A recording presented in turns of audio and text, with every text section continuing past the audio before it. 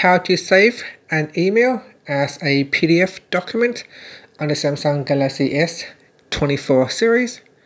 First, tap on the home button to go back to the home screen. And on the home screen, open up the email app. Now in the inbox view, open up the email.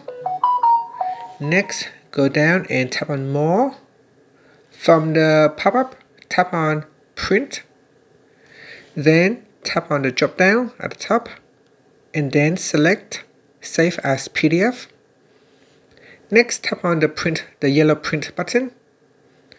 And then now go down and choose where you want to save your PDF document. So here I will select audiobooks as an example, then tap on saved.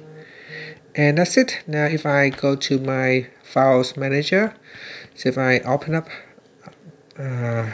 my files, and in my files I'm going to select documents, or you can navigate to audiobooks where I save it. Then you can open up your PDF file, and here I will open it with my Samsung Note. And that's it. So that is my email saved as a PDF document. And that's it. Thank you for watching this video. Please like and subscribe to my channel for more videos.